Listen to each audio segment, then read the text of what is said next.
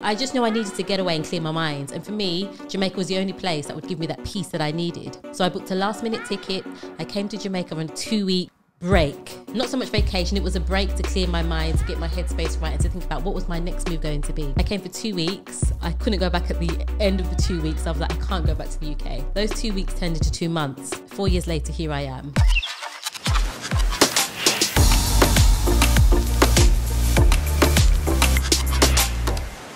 Hello Thrive fam, and welcome back to another video podcast episode. If this is your first time visiting, a special welcome to you. My name is Winthrop Wellington, and here on my channel, we have meaningful conversations with guests all about Jamaica. And today we have a really special guest that I'm so excited to speak with and to have on the show. She is also an expat here in Jamaica and a fellow Jamaican YouTuber from the UK and is living here in Jamaica. And it is my pleasure to have on the show Deezer of Dat Mise TV. Welcome to the show. Thank you. Thank you for having me. Absolutely. Thank you for having me. This is such a pleasure, and I'm so excited. And we were having lunch before. I was doing my best not to ask you any questions because I wanted to save it for our sit down right now. So. With that, if you would do us a favor of introducing yourself and, of course, your channel. Okay, so like Throp said, I'm Deezer. I too am an expat from the UK, been here almost 4 years. My channel is Dat Mise TV, my YouTube channel, Dat Mise TV. Okay, awesome, awesome. And so, like you said, you've been here 4 years. Yeah. What was the impetus for you moving to Jamaica from the UK? I'm from a Jamaican background. My parents are Jamaican. My family's Jamaican. I've been coming to Jamaica since I was 2 years old, almost every year, sometimes twice a year. Fell in love with Jamaica. Always knew that Jamaica was the place that I wanted to call home permanently at some point. Every time I would come to Jamaica and get off that plane, it was like, I'm home, you know? Awesome. Going back to the UK was a wrench, you know? But, so like I said, I always knew in my heart that I'd wanted to make Jamaica my home permanently. I didn't know how I was going to go about that. I actually had no plans in place to make that happen at the time when I came. 4 years ago, I was going through a really low point in my life in the UK. I had actually walked out of my marriage at that time. I was in an abusive marriage. I walked out and I left everything. You know, I just took literally the clothes on my back. I left and I spent a little bit of time at my sister's house, a couple of days. But I just knew I needed to get away and clear my mind. And for me, Jamaica was the only place that would give me that peace that I needed. So I booked a last minute ticket. I came to Jamaica on a 2-week break. Right. Not so much vacation. It was a break to clear my mind, to get my headspace right and to think about what was my next move going to be. I came for 2 weeks. I couldn't go back at the end of the 2 weeks. I was like, I can't go back to the UK. Those 2 weeks turned into 2 months. 4 years later, here I am. I kind of never went back permanently. Wow. You know? Yeah. And I've just made Jamaica my home. And I can tell you, it's the best thing I've ever done. The best thing I've ever done. It's very rare that you hear a story like that. You kind of just get up and go. Yeah. And I know with doing something like that, not having a plan, that must have been a little challenging coming here in the beginning. So what did you actually end up doing for financing and to sustain your life when you first moved here? Yeah, so for the first couple of months, I kind of just lived off what I had, you know, savings. Then I had to get serious and think about what could I do. Now, when I left the UK, I was a teacher. I was a senior teacher in a good position. So I thought, you know what, I could do the same here, right? You know, I could become a teacher. I started to look for teaching vacancies. There were many teaching vacancies about, but unfortunately, the salary was below what I thought would be able to stay, you know, to sustain my lifestyle in Jamaica. Right.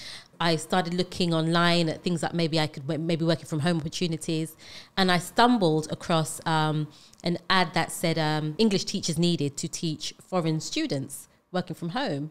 So I looked into that a little bit more. I applied, I got through, and I was doing online teaching children and adults from all over the world from the comfort of, you know, the apartment that I was in at the time from home.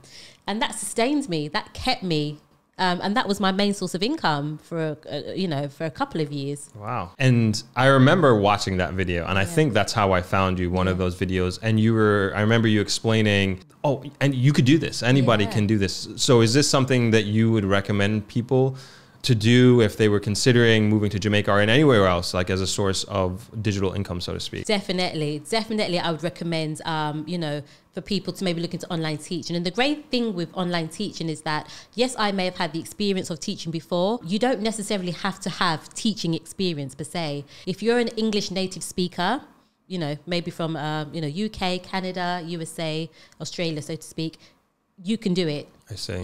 You just need to be a native English speaker. That's really it. They give you all of the tools and equipment and the resources you need. You'll go through the training, and it's a great way to maybe have kind of an employment in another country, without necessarily having to maybe, apply locally, so to speak. It's a good way to get your foot on the employment market, but from the comfort of your home. And I think it's definitely something I would encourage other people to do. Okay. Look into. Awesome. Yeah. And how did your family feel about you moving to Jamaica? I don't think it was any surprise, to be honest. Really? Yeah, I don't think it was a surprise. Okay. I think my family knew my love for Jamaica. I see. Because like I said, I was here all the time. But I've had 100% support from my family. I'm a mother too, and I have a 21-year-old son. And at the time, he was fully supportive. And having my family support meant everything to me, because if I didn't have their support, I'm not sure if I would be here now, living the life I'm living in Jamaica. So they were 100% behind me. That's amazing. Yeah. And did you say you have a 20-year-old son? 21-year-old son. Oh my gosh. Yeah. There's no way I would even expect. You threw me off with that one. Yeah. Wow. Amazing. And so is your family jealous that you're here in Jamaica? I'm not sure if they're jealous. I mean, they come out here often as well. Of course, the pandemic has slowed that down a little bit. But I wouldn't say jealous, but I think they're just really happy for me.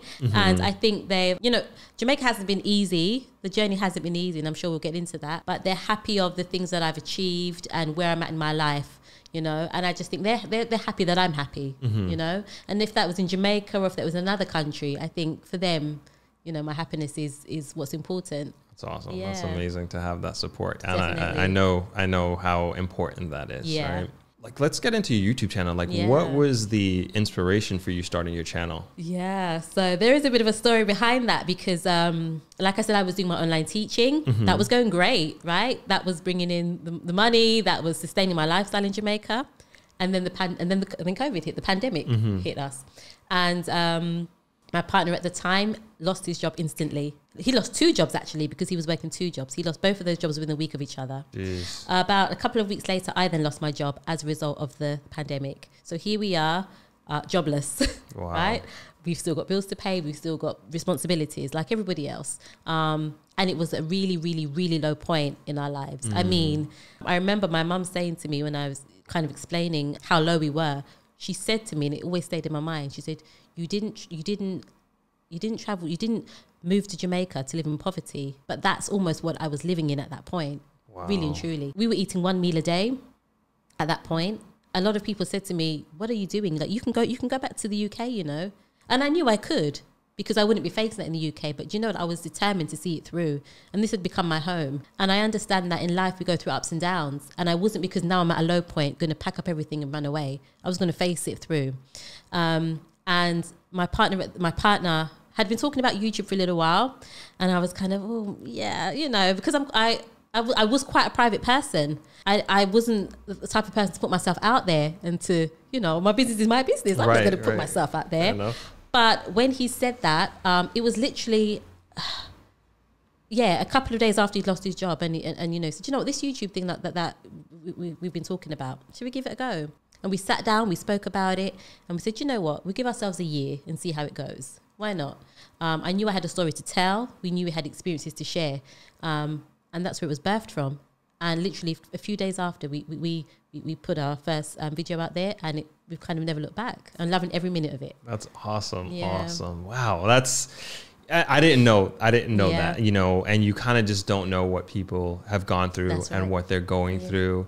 And I think that's amazing that you had such conviction to be here in Jamaica, to persevere past that situation of one meal a day. You know, again, I would have thought that's what the situation was. Obviously happy that it worked out for you and continues to work out. And with your channel, like, I love your videos. I think they are super informative and you bring a lot of value to the subscribers. And what made you go down this path of, I would say, and correct me if I'm wrong, I see it as you exploring Jamaica together with Outlaw. I see you bringing like a lot of value in terms of the different real estate that's available literally all over the island. In terms of kind of traveling the island and showing different places that people can enjoy, that was really just something I wanted to do. Okay. Because as much as I'd been coming to Jamaica over the years, there was so many parts of Jamaica that I'd never been to, that I'd never explored. And that was really just fulfilling my, you know, my wants to learn more about Jamaica, right? This beautiful place. As we were going along the journey, we were just filming. You know, we were just taking out the camera and filming it. So that's where that came from. But we soon realized that people were interested and people wanted to find out just as much as we did about, or I did surely, about Jamaica and what Jamaica has to offer. In terms of doing the house tours and finding new developments around the island, again, that's me. That's okay, gotcha. Yeah, I love real estate. I love looking at new homes. I love getting ideas, you know, for my own home. And that's where I'm nosy, right? I want to see what's going on behind doors. So yeah, that's where that came from. And again, people started reaching out to us and, you know, inquiring about these houses and asking, oh, you know, could you maybe go into this parish and see if they've got anything there? And again, it's just, you know, it's just spread, and it's just become part of who we are and part of our channel now. Right. And I know and I understand that through the channel, you've been able to create other business opportunities. And can you tell us a little bit about those? So grateful for the channel. When we started the YouTube channel, we didn't know where it was going to go. We didn't know it would get us to this point. But as a result of our channel, we launched our own business, doing tours and excursions island-wide. Now, before Outlaw lost his job, he was actually a duty driver. So he was taking tourists. He's already registered, you know, this was his job. And we thought, you know what, you've got something there. So let's put it out there and see if people will respond. So we set up our tours business, Dat Mise Island Tours Jamaica. Okay, nice. Where we offer people, you know, airport pickups, drop-offs, tours, you know, around the island. And I've got to say, you know, I'm so grateful to our subscribers because they have been, I think, 80% of our customers, our viewers and subscribers. That's amazing. Yeah.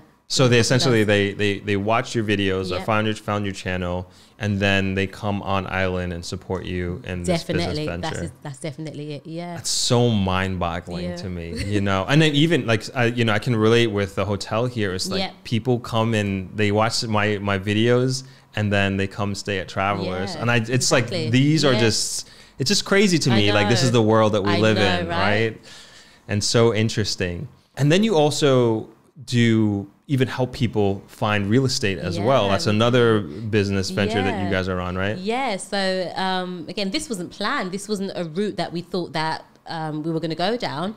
But when we advertised our tours business, somebody got into contact with us and said, hey, I don't know if you do this, but you know, I've got a piece of land and I'm just wondering, do you think you'd be able to go and have a look at it for me? I'm unable to travel, obviously because of the pandemic, but I just want to see the condition that it's in. I want to see if, you know, there's any building works happening around.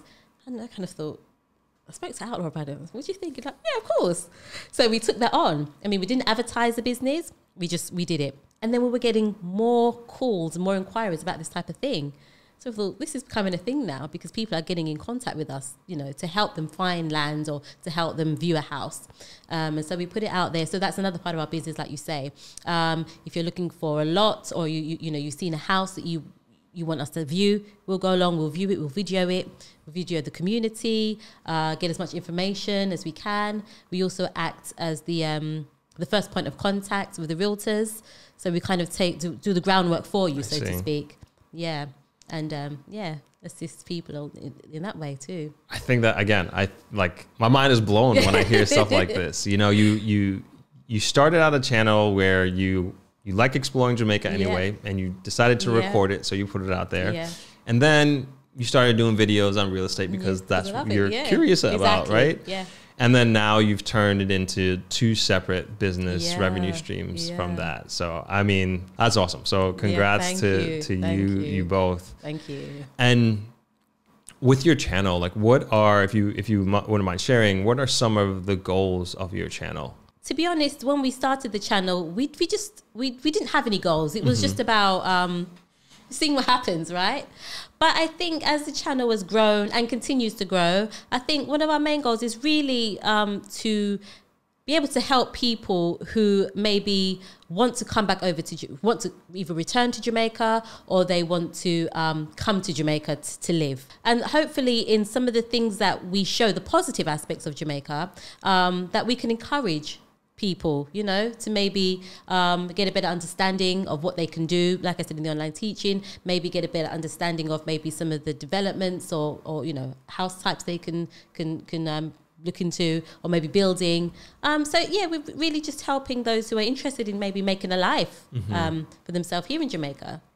Oh, amazing. That's, you know, one of the pillars of my channel as well is, and I think you're kind of alluding to this, is the stereotypical negative news that you see and hear about Jamaica. And I think you're doing a fantastic job of showing people like, hey, if you walk down the street, you're probably not going to get shot. Right. If you walk down the street, you're probably not going to get robbed, right? And so I think that's just so important that that people like you are doing this and are showing this side of Jamaica, because I think it's so amazing to have a platform like YouTube to be able to share these experiences. We need more people like us to do this, I think. And like we're both on the same page. I think we both got the same mission of really uplifting Jamaica through that of the diaspora and the people here. And I think this is such a diamond in the rough. I know you're in St. Mary, and I don't know too much about St. Mary, to be honest, but I'm sure there's tremendous potential there that is just untapped, just like there's tremendous potential here in Negril. And I find that my channel sometimes, like in the sense that I try to use my channel to show people like, look, life can be really good here and life can be better than where you are. And here's how and here's why, right? And I try not to be pushy about it, but I just, to me, I look at it as like, I am presenting information, right? And take it as you will. And again, I think you're doing like a great job with that in that sense. And so what would you say is maybe the biggest challenge to being a YouTuber, a Jamaican YouTuber? We love it. Like, we just put that out there. Yeah, we do love what we do. I think it is time consuming, right? So it's, you know, of course, the viewers see the end product, right? Which is great, but there is a lot of work that goes into it, you know, thinking about content, you know, the ideas, the not just the filming, but the editing. I think that the behind the scenes stuff that nobody ever really sees can be not so much challenging, but it's just time consuming. And of course, we're trying to do YouTube whilst running other businesses. So I think if YouTube was our full time, I think, I'm not saying it would be easy, it wouldn't, but I think we'd be a lot more, we'd have a lot more time to dedicate to it. But I think we're trying to juggle everything. I'm not saying it's the best way, but for where we are right now, we're doing what we need to do. You know, we're trying to, you know, build our brand, and we have to put the work in. But we're loving every minute of it. You know, I must say it's a journey. It's a learning journey. It's not always easy, like I said. But we're loving every minute of it and taking on board the lessons that come along. You know. Would you want to be a full-time YouTuber at some point? Would I want to be? Good question. Good question. So here's the thing. I would love to dedicate more time to YouTube. I would. But I think just my very nature, my very character, I do like to be busy and I like to be doing different things. Okay. So I would never rule out being a full-time YouTuber, but I would also like to know that I've got other things maybe in the background going on. I may not need to be there, you know, full-time, or, you know, maybe I've got some other people helping me to run these ventures. But I'm interested in multiple things. So I love YouTube, but it's not the only thing that I'm interested in. I see. So I wouldn't say no to full-time YouTube, but I need other things going on in the background as well. Okay. Yeah. Understood. So what is your favorite thing about being a YouTuber? I think the favorite thing for me is just being able to express myself, because like I said previously, I've always been quite a quiet person, never really outspoken, quite shy at times. And I think with YouTube, it's given me a confidence that I probably didn't even know I had. And it's allowed me to just be more free, to be myself a bit more and just to be a bit more expressive. And I love that, you know. I think for me, that's the main thing that YouTube has really done for me, you know, allow me to just open myself up a lot more. That's awesome. And I can relate to that because I am definitely an introverted person. Yeah. I would consider myself shy, actually. Yeah. And so what was that journey like for you to be a person who's to themselves, but then to get up in front of a camera and share your thoughts and your experience in life to the entire world? Yeah, well, of course, in the beginning, it was quite hard because you're still quite sheltered and guarded, and you know, I was only kind of giving off certain information. But the turning point came when I sat and I did a video about what my life was really like in the UK, and I just opened up, you know, and it was, I say this on the video, it was like therapy for me. It was like the therapy I didn't know I needed. Wow. Because I just turned the camera on and I just expressed myself and I just spoke. And I wasn't even sure if I was going to put the video out. But in that moment, I just knew that I needed to just let out some feelings and just let some things out. And I just turned the camera on and I just spoke from my heart and I let it out. And I think that was a turning point. I put that video out. The love and support I got for it was just immense. And I think that at that point, I felt a lot more comfortable with just being myself, you know, because I was accepted. I wasn't judged, you know. A lot of people could relate, actually, to where I was coming from or what I said. And having been somebody that was so like shy and reserved, to be able to do that, it was freeing. It was freeing. I can imagine. It was freeing. I can imagine. That's amazing. And to be, and I don't think people understand the kind of personal journey that we go on as YouTubers, as we go through and we progress. And yes, this can be very much so an outlet, not only to express ourselves, but also from a therapy standpoint. So that's fantastic. That's fantastic. And so earlier we were talking about the move to Jamaica and also sharing the experience or your experience with others about how you did this move and also your life and lifestyle here in Jamaica. Being in St. Mary, what is unique about there and why should people consider moving to St. Mary? Well, let me just say, I'm biased. St. Mary is the best parish, okay? I'm not going to say anything. Okay. You're a guest on my show. St. Mary, I didn't know anything about St. Mary until I moved there a few years ago. I was always Ochi, Senan, Senan, Senan, because that's what I knew. Even though my parents don't come from there, but that's where I used to stay the most.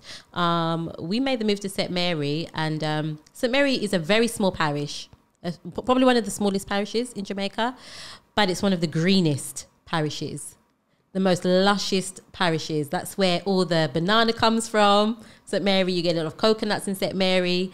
So just aside from the lush and vegetation, you've also got many rivers in St. Mary. So if you're a water person, it's the place for you. You know, St. Mary is a quiet parish. You know, if you want to get away from the hustle and bustle, think about St. Mary.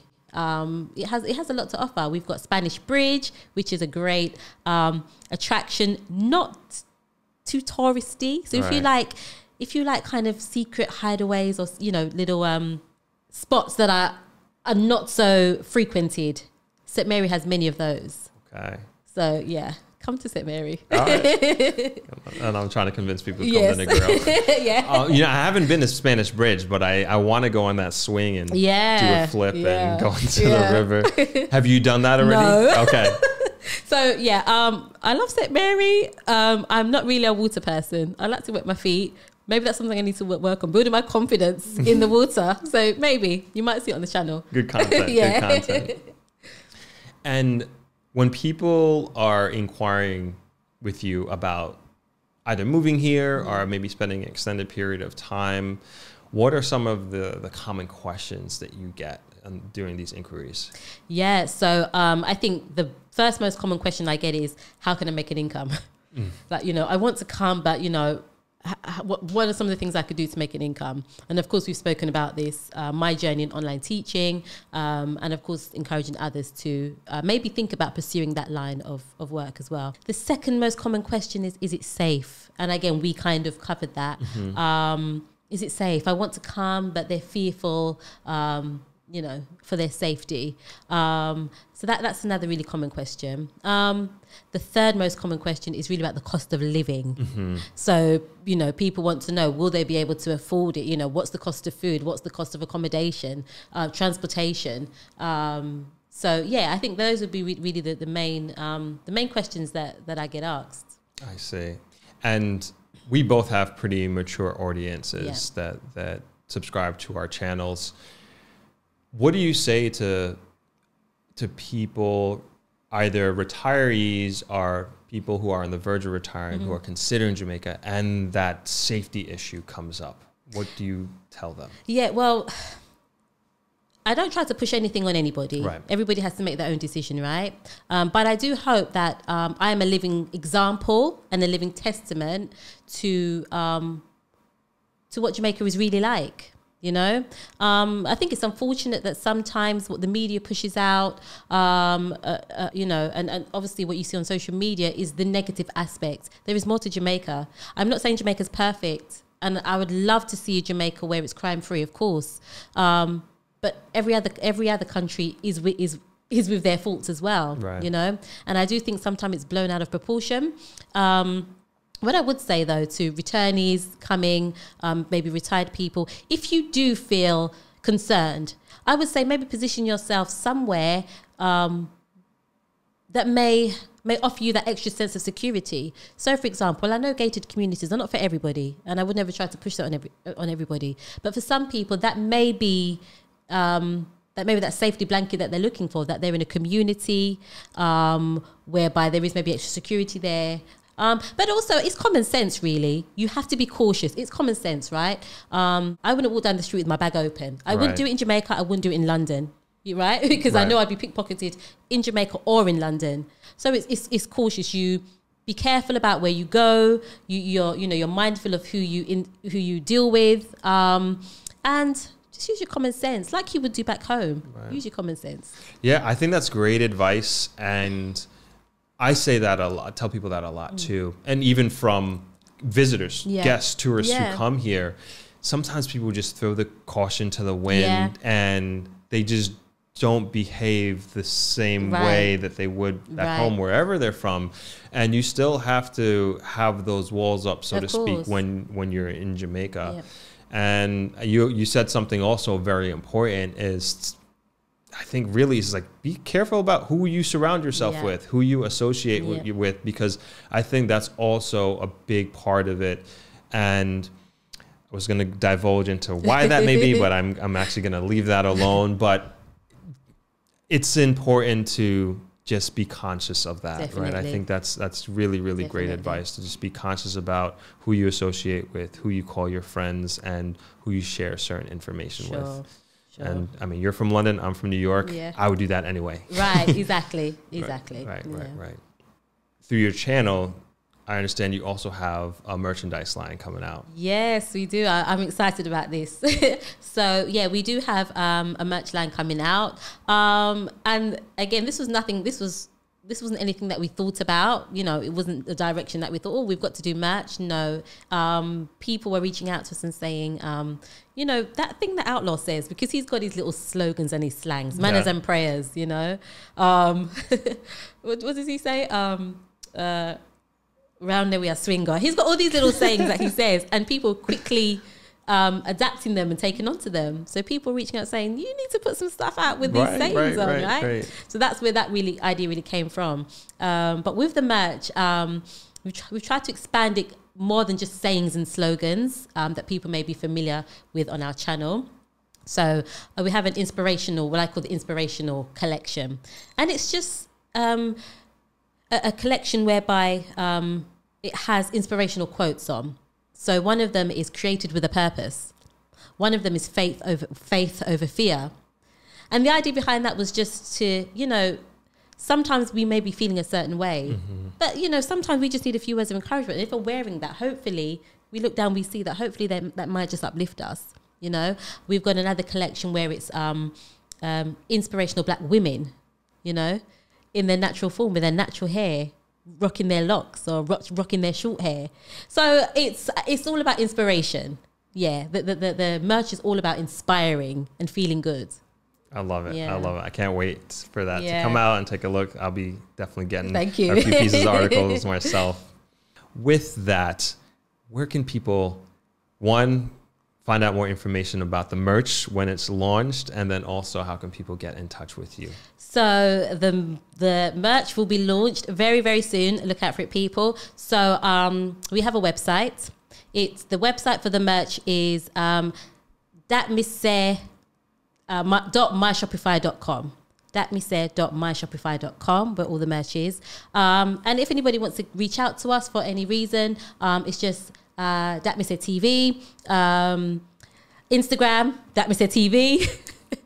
I think you can see the theme. Yep. Facebook, Datmise TV. So speaking of Datmise, where did you get the name from? Okay, so that's Outlaw's fault. So yeah, so there is a bit of history. We didn't just pluck it out of the air. There's history behind Datmise because Outlaw was actually a studio owner. So Outlaw is well known in the music business, very well known in the music industry. He used to have his own studio, and the studio was called Respect and Manners. Okay. So you'll often hear him say Respect and Manners or Manners and Prayers. The studio is called Respect and Manners, but on the studio it says Respect and Manners Datmise. So that was also one of his punchlines as well. I see. So when we were thinking about a name, he was like, Datmise. I was like, okay. And it's just, we've just run with that. So I guess that's kind of become, Datmise is a brand. It's become our brand. Okay, awesome. So now we know. Now we know.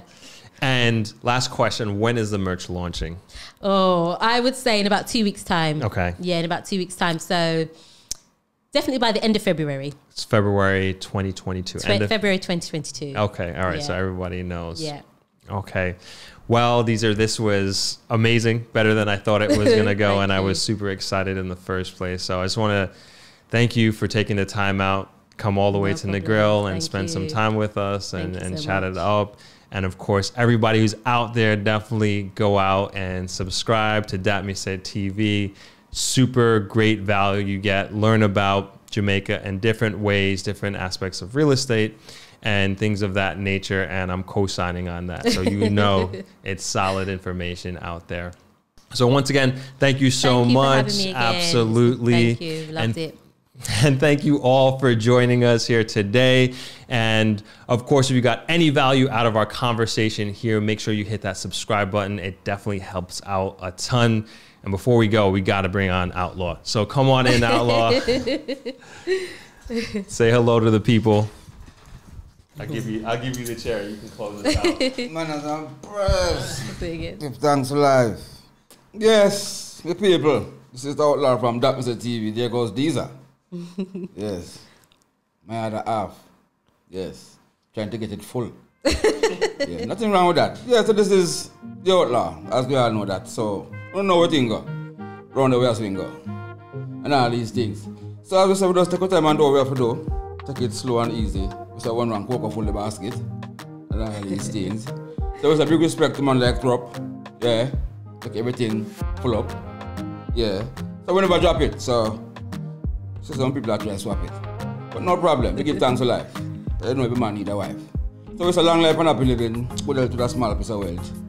And all these things. Promising.